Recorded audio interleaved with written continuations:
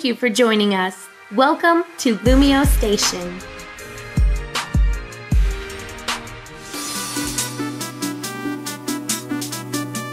What's up, LumioseStation, and welcome back to another episode of the Pokémon DataDex with me, TheOneIntegral. Last week we covered the Water Ghost type Jellicent from Generation 5, and I asked you guys which Ice type, either Mamoswine or Aurorus, you guys wanted to see this week, and Aurorus came out on top, so yes, we're looking at the new Pokémon that some people might not have used before.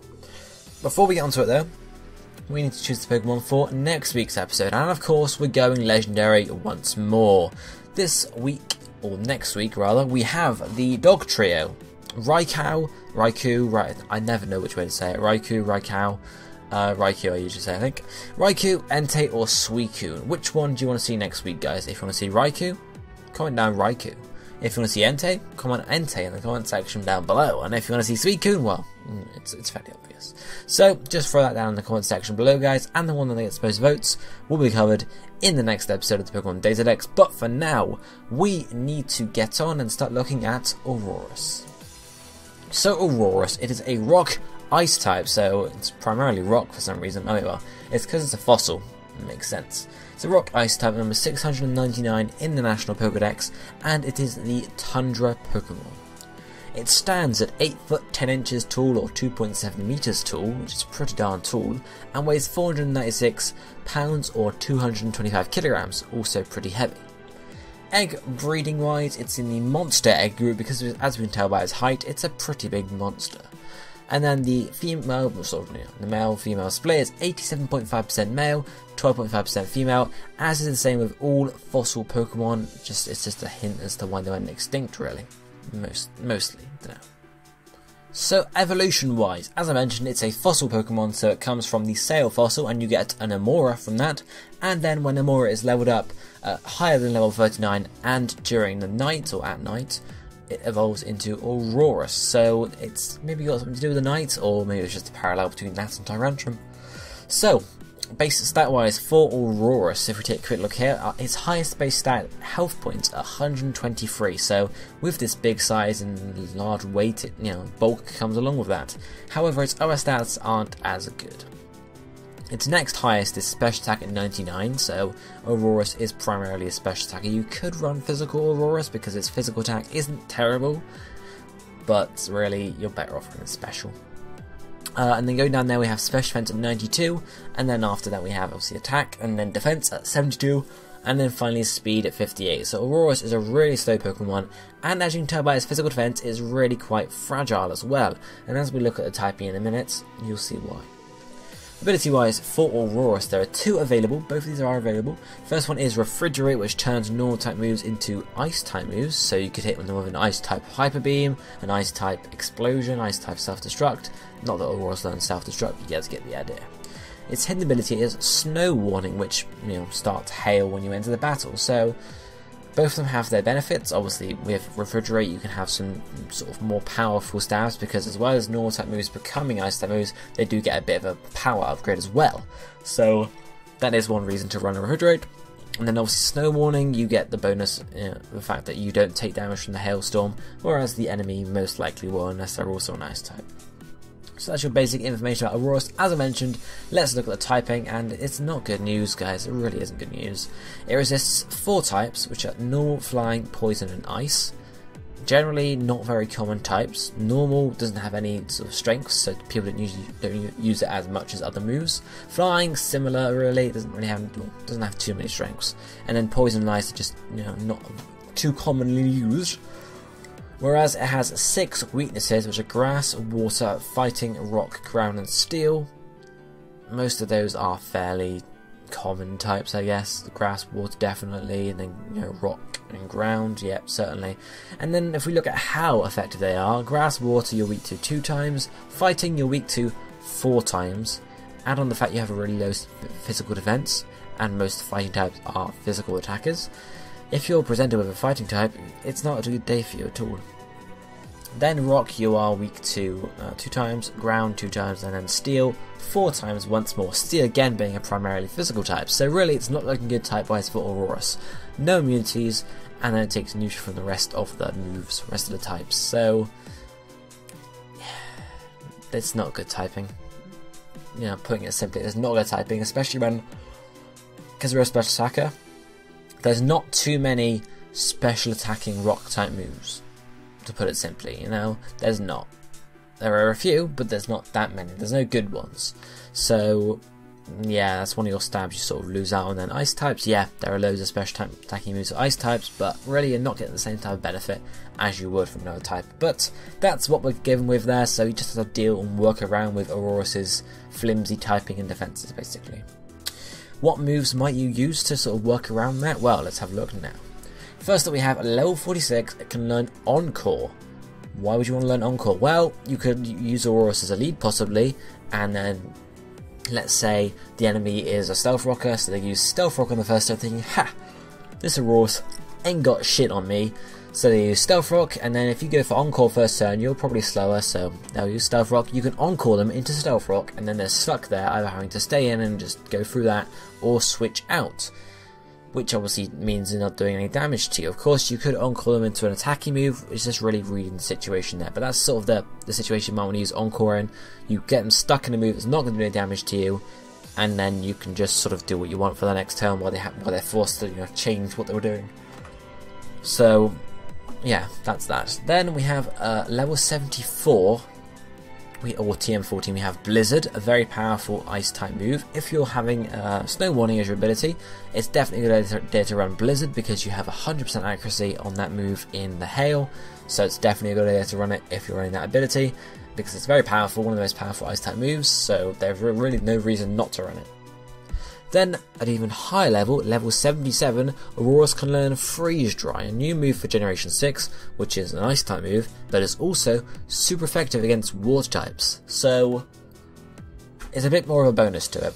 It's not as powerful as Blizzard, but it does have the extra type advantage.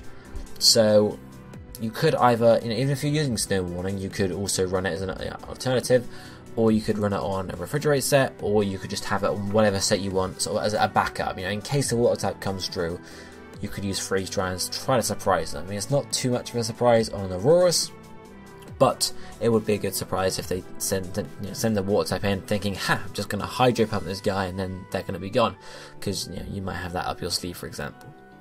Moving on to some TMs, we have one TM here, which is TM79, Frost Breath, which is a nice type move, less damage than Blizzard and Freeze Dry, I think, but it always critical hits, which is good to have, because if you guys aren't aware, critical hits actually ignore any defense bonuses.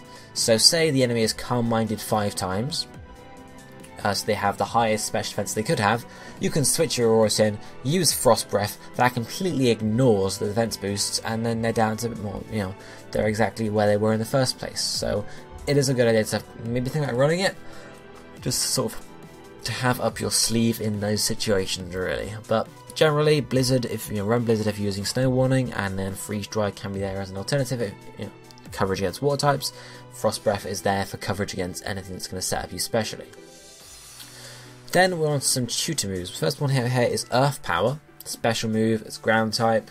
Why would you want to run this? Well, looking at your weaknesses, you are weak to Rock and Steel, so those two moves there, or two types, are covered by Earth Power, so it's a good idea to think about running it, at least if you're not going to sort of stay there, you know, just think about it. Then next up we have Hyper Voice. This is working in tandem with Refrigerate, which is going to turn it into a ice type move and give it a bit of a boost as well. So your two options really, if you're running a Snow Warning set, use Blizzard. If you're running a Refrigerate set, use Hyper Voice. And then you could think about using Freeze Dry or Frost Breath as well, because obviously we haven't got amazing coverage on Aurorus. It's not like, yeah, you know, you've got loads of moves to choose from, because you just don't. It doesn't get any special rock type moves, I don't think, so really that stat there is completely lost. So you've got enough route basically to use 2 ice type moves. The last move we have here is another tutor move, and this is Stealth Rock. So this is sort of, if you want to use Aurorus in slightly a defensive way, or at least just a lead, to get your Stealth Rock set up, and then, well, you know, when we look at that set, I'll talk about them, but you guys get the idea there. Stealth Rock is always good to have on Pokemon on your team. As I mentioned, let's look at these competitive sets now, since those are all the moves we were going to cover. So, the first one is going to be basically an all-out attacking set. Because our defenses aren't amazing, we're not really near for a full defensive set ever with Aurorus, because someone could just come in with a fighting type move and that would be your game over, or Aurorus' life over at least. So really the full defensive sets aren't good on Aurorus, whereas going full offensive with a bit of bulk as well to back you up is pretty good. So the first set we're going to have, move-wise, we're going to have Hyper Voice or Blizzard, Earth Power, Freeze Dry, and Frost Breath. Ability is Refrigerate or Snow Warning. Nature is a modest one, and the held item is going to be a choice specs. EV-wise, we're going to have maximum special attack EVs, maximum speed EVs, and the rest just in defense.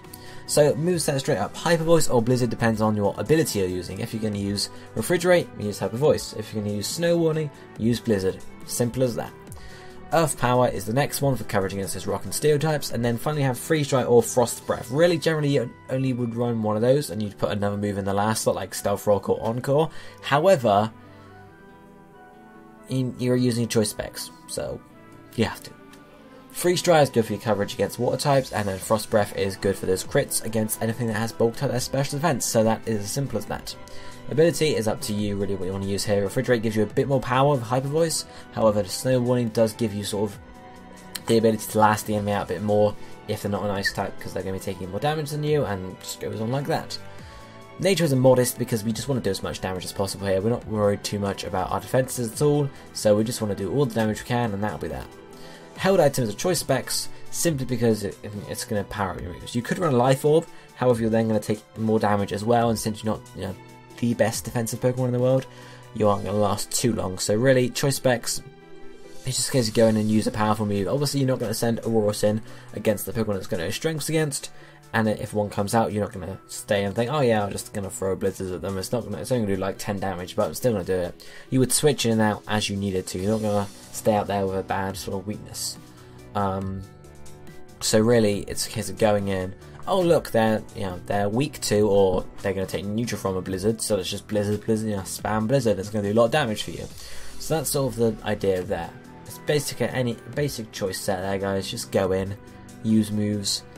We have maximum special attack EVs for damage. Maximum speed EVs doesn't seem like a good idea because of the fact that you have very low speed. But in the tier it's in, there are other slow Pokemon, so having the max speed does allow you to outspeed them at some point. And obviously, since it's a full attacking set, you just want to get the damage off as much as you can. And the rest in defense, just because why not? Just bulk the defense up a bit more. So maybe you can survive a single attack, who knows? But yeah, that's pretty much that for that set. Same as any choice set. Go in, use moves, and if it's a bad position, just switch out. So the next set for Aurorus. This is more of a lead Stealth Rock set. I can't really put my finger on what it's for, but moveset we have Stealth Rock, Blizzard, Earth Power, and then Freeze Dry or Encore, or alternatively Frost Breath as well if you wanted. Ability is Snow Warning this time. Nature is modest. Held item is a Focus Sash, and then we have EVs, maximum special attack, maximum speed, and the rest in special defense. You could put physical defense as well, but I'll talk more about that in a second. So the moves. First up is Stealth Rock. This is sort of just your utility of the set, it's not just a case of going and do damage anymore. You have this option to set some Stealth Rocks up and help you. Blizzard is then your main attacking move, and combined with your ability of Snow Warning, it's going to have 100% accuracy. The reason we have Snow Warning over Refrigerate is because in these sort of maybe long drawn out battles against leads, the Snow Warning is going to help you because the hail is going to do damage to them. It's going to give a bit more of an advantage, and it's just going to do a bit more damage anyway. Whereas Refrigerate, yeah, it's going to give you a bit more damage on your Hyper Voice rather than Blizzard, but we're not just going for the full damage this time. Earth Power is our third move, just for coverage against Rock and Steel types once more. And then finally we have Freeze Dry or Encore. It's up to you which one you'll use here. You can use Encore, as I mentioned earlier, to try and lock them into a Stealth Rock or a Sticky Web or whatever they're trying to use. And sort of, give yourself more time like that. Or you can go for Freeze Dry, just to give you that bit more coverage against water types. It's really up to you. You either have the coverage against water types or have a bit more utility in terms of allowing yourself more time on the field. Ability we mentioned. Nature again is modest because we're just going to get, there's no point in going a timid because our speed is so low anyway, it's really not going to have much difference. We may as well just go for all that damage we can basically. Held item this time is a Focus Sash. This is just so we can get one Stealth Rock off definitely, and in terms of the fact that you may be facing against other leads, so they might either switch out to an attacker, or they might stay in. In terms of what would be better, I don't know, like, Focus Sash is just there, generally, just so you can get one attack off. That's basically the reason it's there. You can just get an attack off, and that's that. That's the reason you use it, you know. Same with some leads as well. It's a case of getting this thing set up, and then it's there in case you get, you know, attacked on the first turn.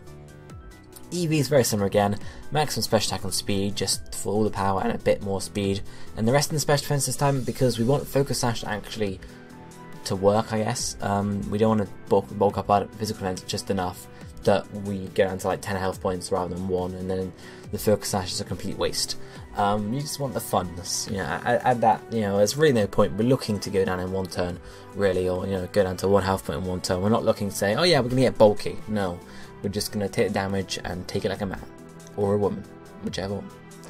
But that's really how you use that set. Just sort of go in, stealth rock. If you survive, maybe go for another move. If they've not done the damage to you, you could try encoring them, or just try it out, test it out, and see how it goes in the tier. And of course, you could use an OU or whatever, but I wouldn't give you high chances there.